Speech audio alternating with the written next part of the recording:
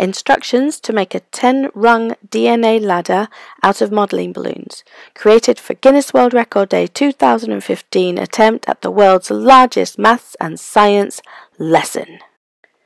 Every learner takes a balloon from container 1. Work in teams of 2. Every team pick one white balloon and one coloured balloon. Every learner should now be holding a balloon, and each team of 2 will have one white balloon and one coloured balloon. Push air to one end of the balloon, place fingers 2 centimetres from the end and squeeze to form a 2 centimetre sphere, a join bubble. Hold the twist or it will pop out. Everyone should have a join bubble at the far top of their balloon and a small uninflated tail at the other end of their balloon. Some balloons might have the bubble at the wobbly end, and the other end is very tight, it will pop. So all you have to do is let the bubble go, turn it around, squeeze to the other end, make your 2 centimetre join bubble and hold the twist. Twist the 2 join bubbles together. You now have a nucleotide with one backbone and one base molecule. The teams that finish first can make up more nucleotides until the containers are all empty.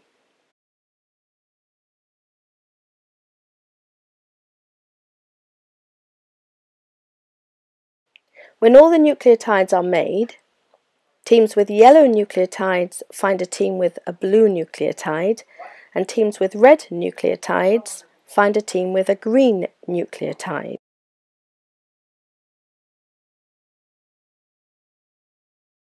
Take a colour balloon, measure a 10 centimetre bubble on the colour balloon. Squeeze and twist. Hold the twist. Check the length and adjust it if necessary. Do the same with the other colour. And once you have 2 bubbles, join them together. You now have 1 rung of your DNA ladder, green with red, yellow with blue. If you don't have that combination, take them apart and correct. You now have 10 nucleotides, line them up. The first team should measure a 10 centimetre white bubble, squeeze and twist, hold the twist. You will now have 2 white join bubbles ready to twist onto the next rung. Join them at the point where the coloured balloon and the white balloons come together. Twist all 3 join bubbles together and repeat for the other white balloon. As before, double check the measurement. If it isn't 10 centimetres, let the bubble out and measure again. Attach the white bubble join onto the white and coloured bubble join at the base of the V, so again you have 3 bubble joins connected. You now have 2 rungs in your DNA ladder.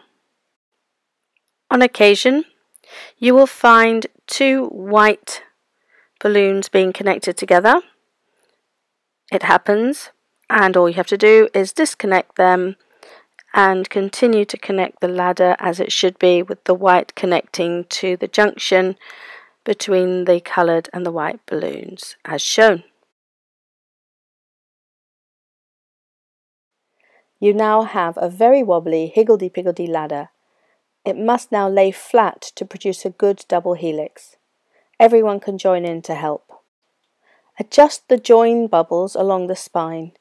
They lie in clusters of 3. Place them 90 degrees from each other, so you have coloured, white, coloured, white.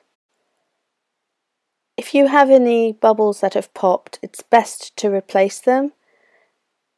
If you don't have time, it's not the end of the world. Adjust it as best you can. Once you've adjusted all the bubbles along the backbone, turn it around and concentrate on the central bubbles where the colour bubbles join. So they're opposite each other on either side of the 10 centimetre bubbles. Preferably have the top join bubble Match the colour of the left-hand 10cm bubble to provide a great final effect.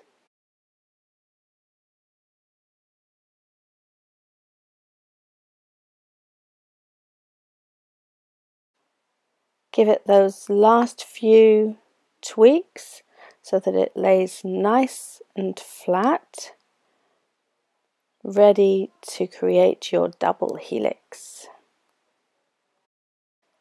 Take 2 more white balloons and attach them to the end of the ladder that doesn't have the white balloons sticking out, so that your ladder has 4 white handles.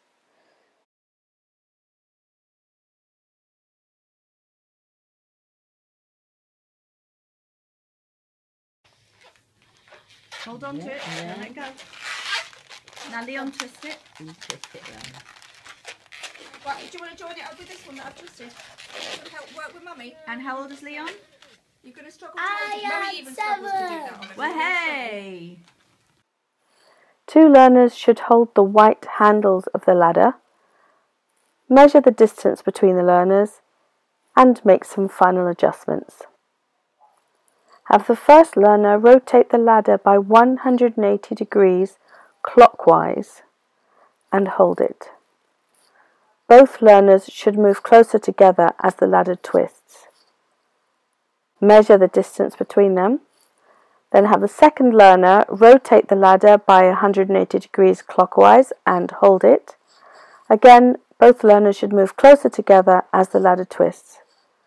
What is the distance now? You have to judge what looks right.